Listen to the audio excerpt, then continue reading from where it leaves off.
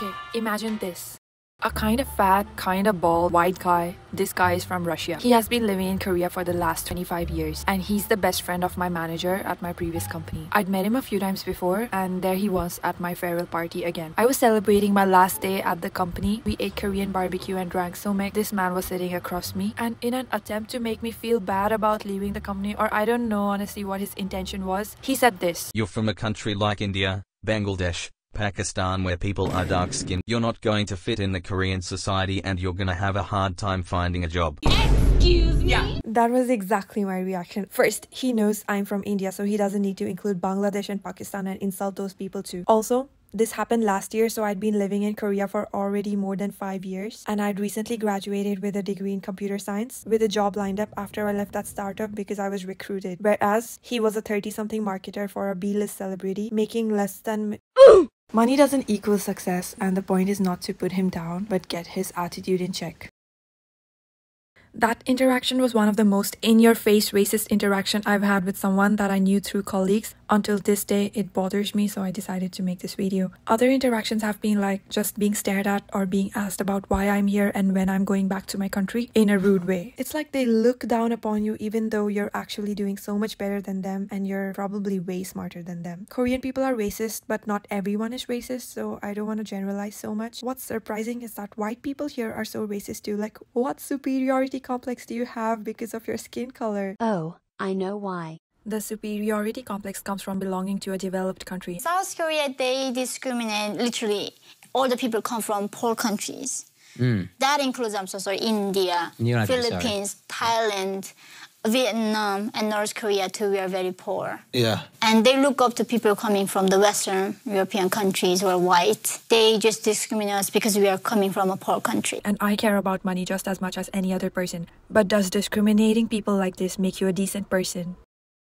Racism in the workplace. I recorded this video in parts and now you're gonna see me wearing the only Indian outfit that I have. The same outfit that I wore on Halloween this year actually. A really good thing is that when you're working in a professional environment, your race and where you're from, none of that matters. What you look like, none of that matters. They only care about your skill level and how well you perform as an engineer or as a doctor, working professional. No one cares about where you're from, but when it comes to like the world outside of work, they do start caring about it. I forgot to mention that it does matter if you are working in the service sector or the entertainment industry. Your looks matter a lot in those fields. I've been rejected from restaurant part-time jobs because of what I look like. And it's okay. It's okay. I literally don't care anymore because I can sit and code for an hour and earn 5 times more than what a waiter or a barista would make.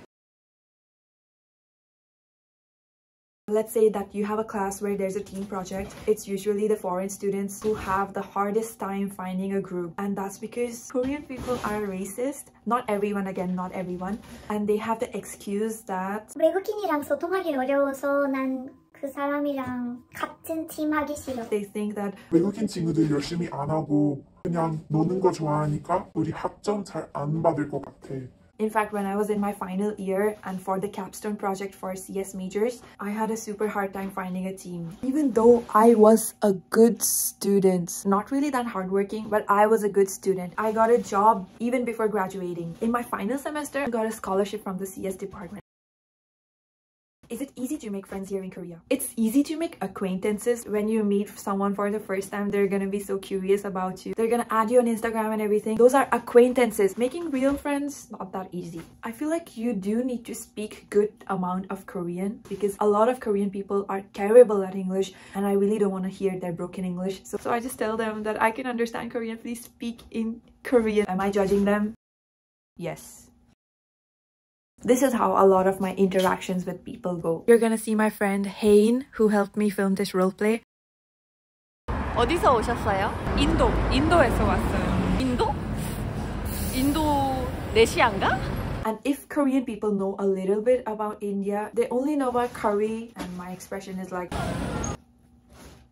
I've noticed that it's usually the smart people, let's say from Sky. Actually, no. People from Korea University asked me about curry. So I would say only Seoul National and Yonsei. People from Seoul National or Yonsei, they know a little bit about India. They ask me thoughtful questions. I think in Korea, living in Korea is not just limited to racism, it's also 외모지상주의, which I would call lookism. People really do care about what you look like, and they care about your position in the hierarchy. That's what I wanted to say. I also tried to conduct street interviews for this video. Honestly, the interviews were so nerve-wracking and I couldn't approach people to do it. When I mustered up enough courage to interview a girl, turns out she was Japanese. So we're gonna do the Korean omegle thing and ask people online what they think about India in the next video. So please subscribe to Senseverse. Okay, so I'm editing this video right now. While I was researching about other Indian people living in Korea, I found this comment.